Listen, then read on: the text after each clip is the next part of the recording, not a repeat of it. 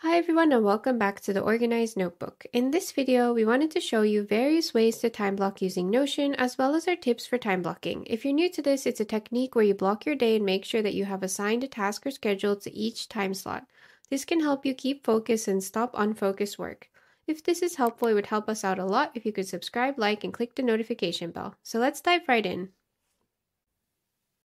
We first want to show you how to create a time blocking Notion template. So first we want to go to an empty Notion page and we're going to title this time blocking Notion template. And let's go with an icon. So you press add icon and then we're going to go to a clock. And if you'd like, you can add a cover by clicking add cover. And we're going to go ahead and go to the top right hand corner, 3 dots, and do small text full width so we get more space on the page. And now if we click empty page, we can get started. So we're going to make one database for time blocking, and then we'll be showing you different views on how you can look at this. So first, let's go with a calendar view by typing /calendar. And then we're going to do plus new database, and we're going to call this database time block database. And as you can see now, it's in a month view, so we can go to the 3 dots here and then adjust the layout so that it's in week view, like this. And now we can start our time blocking. So let's say that we want to start with this Monday here, so we're going to be adding an item. So time blocking is where you block your time in your calendar, so we ideally want to fill this Monday with blocks of time. So if we click plus and then add an item, we can title this wake up and morning routine. And let's say that this is going to take us an hour after we wake up. So we wake up at 8:30 and it's going to take until 9:30. And you have to make sure to set up end date and include time like this so that you can show the start and end time. And then the tag is going to be personal, like this.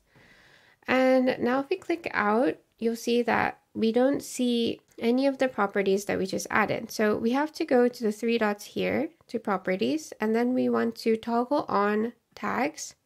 And we're not going to toggle on date because we're going to show you another way to show the time slot.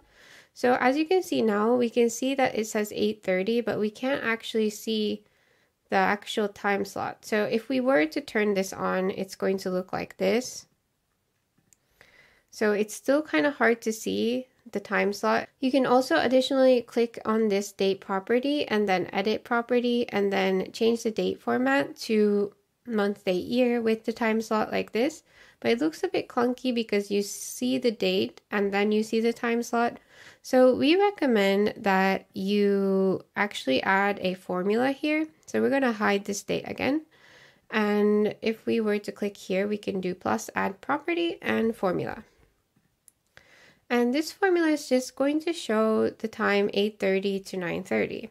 So if we go to edit property and then edit, we can put the formula in through here. So we actually already prepared the formula. So it's going to be like this, and we're going to explain this formula to you now. So if we go here, now we see this formula. So this is the date property. And the format date is what's going to format this date into whatever format you want. So in this case, it's going to do H with a colon So that means hour and then minute with a slash. And it's only taking the date start. And we're going to add this to format date end with hours and minutes. And finally, you can add styling options by adding style here. And then you can put bold, underline, gray background. And this is something you can play around with. So if you click on this style part here, it's going to actually show you the style options. So for example, if you have B, it's going to stand for bold. If you have U, it's going to stand for underline, and so on. So this is really based on what you like to do. So now we can click done, and then we can add an icon here, such as this clock. And now you can see a bold version of this time slot with a gray background and an underline. So if we click out now, we can actually show this by going to the 3 dots here, properties, and then show formula. And let's also change the name so it's not called formula. We'll change it to time. And And finally, another thing we can do is move this up a bit so that it's above the personal tag. So if we go to properties here, we can adjust where this shows up by dragging it like this. And now we have this wake up morning routine, 8:30 to 9:30, very clearly marked. So let's go ahead and fill these in further. So we're just going to keep adding them now. So now we've basically filled in the time slots all the way until lunchtime. So now what we can do is we can sort the time so that it shows in the correct order. So if we go to sort, then we can sort it by date and then make sure that it's sorting by ascending, save for everyone. So now no matter if things get out of sort, then it's still going to show it at the correct time slots. So now what we're going to do is make sure that all of these are filled in just so that we can show you how it would look like. Of course, if your schedule is different every day, you can do as you wish. So now we're going to control click this one and duplicate, and then you can move it over to Tuesday like this. Control click duplicate and move it over to the next one like this. Alternatively, you can do Command Control D and then duplicate it like this and move it as well. And now we have our wake up and morning routine on every day of the week, and we can do the same for all of these as well. Now everything is filled in from Monday to Friday, and then now we can go over some different view options. So if we go to this three dots, we can first just make sure to remove this database title so it looks a bit cleaner. So we can go to layout and then hide database title like this. And now we're going to start adding new views. So if we go here and we duplicate this, it's going to show the same view onto the next view like this. But instead of this calendar view, let's say that we wanted to look at it in board view. Then we could click the board view button here. But now it's organized by the different tags that we put. So we have to go to the three dots here. And then we need to go to group, and we're going to group this instead by its date. So it would look like this, and now it's in relative date. So what we need to do is go to day, and then we can color columns like this, and we can also decide which properties we want to show, so tags and the time, and we can move the time like this.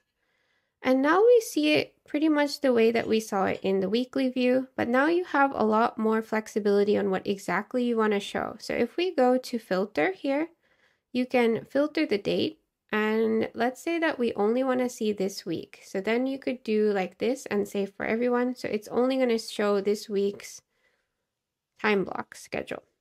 But alternatively, you can also show only today. So if we go calendar view here and we duplicate this now, then we can start changing the different types of filters. So if we're going to rename this, this is a board view this week. And then we can do board view today, for example. Like this. And all you need to do is click the filter button and filter it by today. So start date is, and then all you have to do is choose today, and you have opportunities to do today, tomorrow, yesterday, 1 week ago, and so on. So if we do today, save for everyone, then you only see today, and you would also have to go to group and hide empty groups like this. And now you would just see one column. So this could be useful if you want to show it, for example, on the side. So if we had two columns like this, and one side had something else, and then you wanted to put it in like this, you could potentially hide these hidden groups like this, and then it would look like this on the side, which could look quite nice as well. So the next option we wanted to show you is that you can also view it by table. So now what we can do is we can click here, board view today, and duplicate this one, and we can change the layout to table. And then what we can do is we can move the time slots over here and the tags next to it. And then we can just hide the date property by going to the three dots, properties, and hiding date. And now we have a very clean look as well with our table view. And we can just rename this table view today. And of course, you can choose different filters here as well and show different options. So now it's actually grouped, so we can also go to the three dots here and remove the group, none, and it would look like this. And next we can also show you how to do it by list view as well. So if we duplicate this one, and we can do list view and change the layout to list. And then we can go to properties and then choose to show the time tags and remove the date property. And it would look something like this. So again, the list view, the problem is that the two properties and the title is so far spread apart. But again, if you do in column view like this in two columns, and let's say that you move this into this column over here, and you had something else on the right hand side, this could be another great way to display your time blocking schedule for today as well. So these are some of our options for time blocking. And finally, we wanted to have some tips on how you can time block. So for example, you can experiment with the tags. So if you were going to share this time blocking view to others, you could go to share and then share it to web so that you can show everyone exactly what your schedule is. And if you have time blocks where you don't want to be disturbed, you can just put, for example, focus work, do not disturb, so that they know that this is a time when people cannot schedule things with you.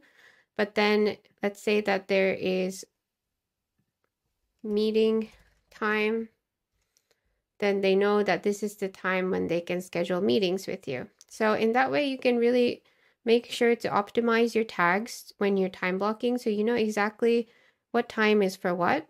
And if you wanted to take this even further, you could put things that you're planning to do inside of the template. So for example, check email /admin, you could kind of make a task list inside here so that you know exactly what you're supposed to do during that time block.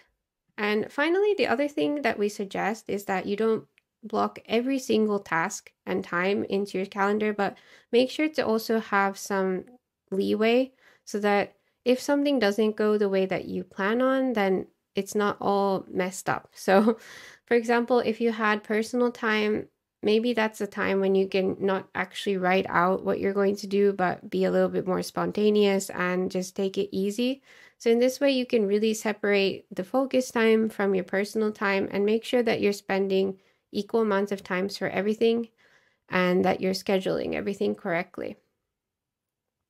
So that's the basics of how to time block using Notion. We'll be leaving the link to this template in the description below, as well as the formula that we used. If you have any questions, comments, or anything confusing in this video, feel free to let us know, and we hope to see you in the next one.